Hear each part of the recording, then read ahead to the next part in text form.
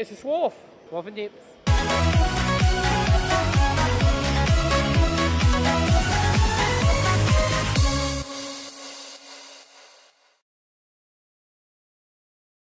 This week's Swarf and Chips is coming to you from Ireland.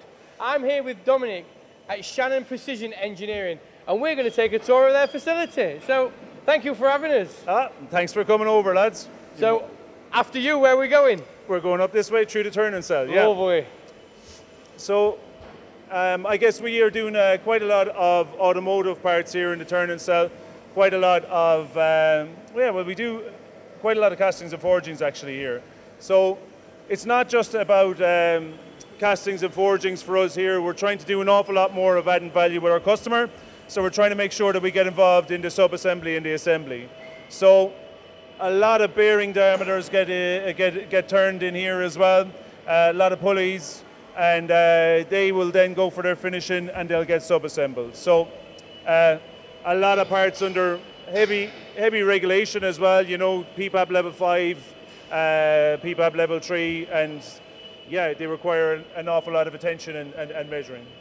Now, I think one thing we need to point out is you do a lot of castings here. Yeah. So, does that bring its own problems just using castings? Yeah, well, I guess it does. It does for people that maybe don't do an awful lot of them, but we do quite a lot. And what I guess is we really would promote within our customers that they get us involved during the design stage. Not because we know their product, but because we know machining, and we know machining of casting. So there's elements that we can always bring when our customers get us involved at the design stage. So we promote that. We've had really good success with that, and yeah, it's also led to, I guess, some additional business with sub-assemblies and things like that as well. Now, I think one thing we need to point out here is you'll see just how many doosands there are in this turning cell, and if Chris would like to dive into that machine, they've also got steadies from SMW Autoblock.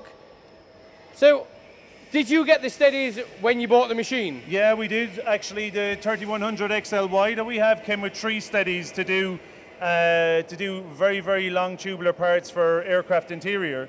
So we would always have got steadies with any of the larger single turret lathes that we've got. Yeah. So we've quite a few steadies. Yeah. So as we're moving down, obviously, I just want to. If Chris can catch up. Pick up the pace! I just want to, so obviously this is how this part comes in, as just a casting, and then this is how it's finished. So what is the advantages of getting this in as a casting compared to doing it out of just a billet? Yeah, well, I suppose it's the cut down, always is the cut down on machining time. So obviously with this one, there's probably less of an advantage, but there is still an advantage because you're not doing as much trepanning as you would have if it was a billet. And when you're doing the steel billet and trepanning it, you know, you're going to be burning up inserts, especially machining the face. And I think with the amount you've got here, if you're trying to take out all that material, your inserts aren't going to last 2 minutes. Yeah. And it's cycle time. It gets down to, you know, it goes down to minutes as well, you know, so. But all you've got to do is look round, and I have to say, everywhere you look, parts just look amazing. It's beautiful. Yeah, these would be parts that are going into, we actually supply these in kits. So again, very, very tight bearing tolerance in that. We actually end up sub-assembling that, putting in the bearing, circlip, dust shields, and supplying them in kits, actually in custom-made stillages for our customer. So they call off a kit, they all call off, let's say, 40 of each item, and it goes up to them. If we get a call off today at 3:30, they'll have a dolly in the morning at 9 o'clock in our slot.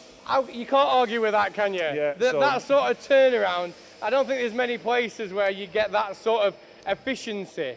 So where are we actually heading to next? Because that was obviously that should have turned people's heads. Wow, really bad pun there. but yeah, no, it would. But I'd say we kind of, when we moved here in 2014, I guess we started growing maybe 20% year on year.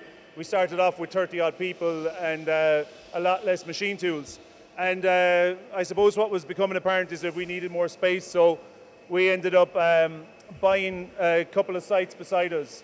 And what we're walking into now is, I guess, what we've called our aerospace cell. And this is the building that we built just in time for COVID.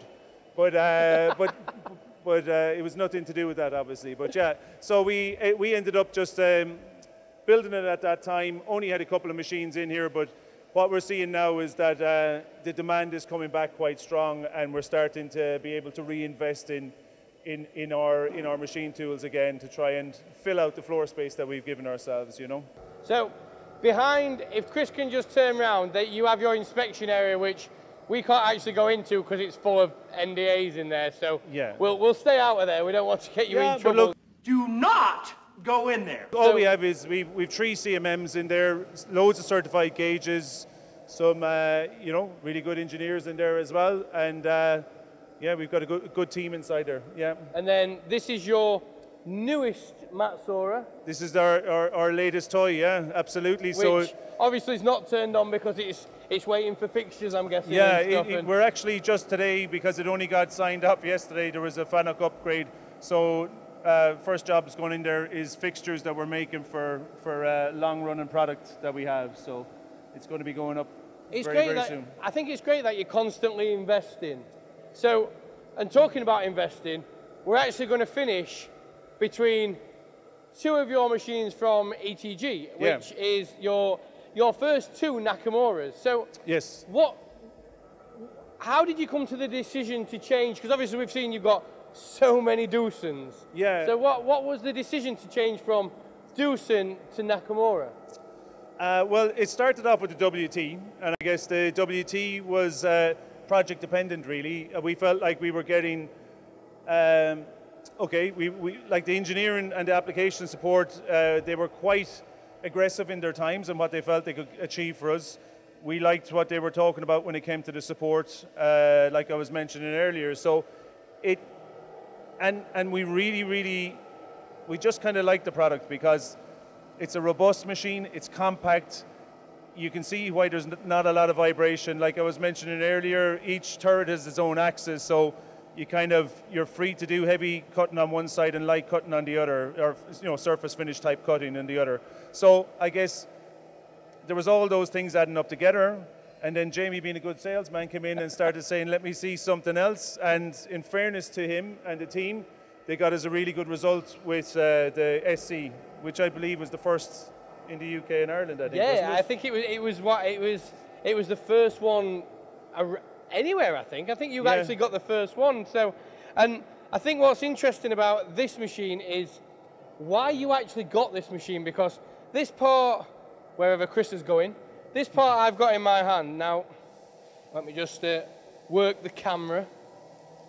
So, you used to make this part on 3 different machines, but that's not the case anymore. No, it all comes off in one hit here with the SC 100. I guess the challenge we always had was trying to get in past the spindle and trying to get in there with long series cutters. We were always getting too much vibration. And it was the deal that we did at the time as well, where we were able to get just 2 single turret lathes to do the 2 separate operations. Have 1 operator in there was the logic at the time.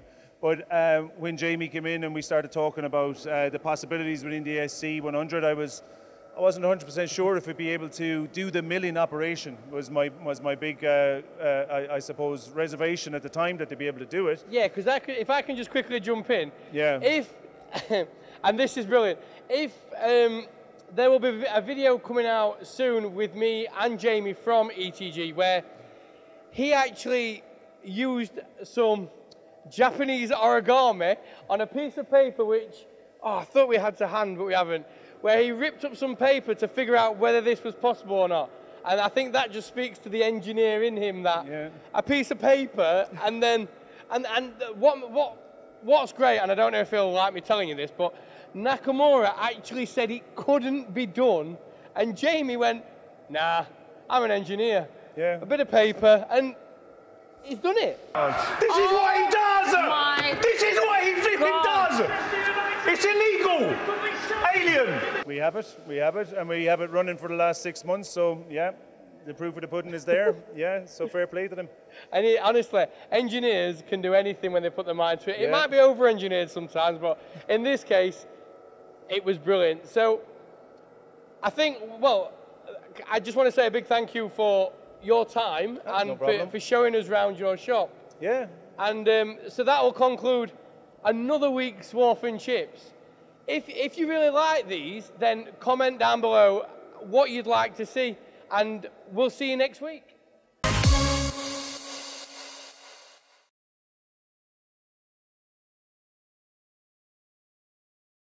Oh, I've got beer on the wall.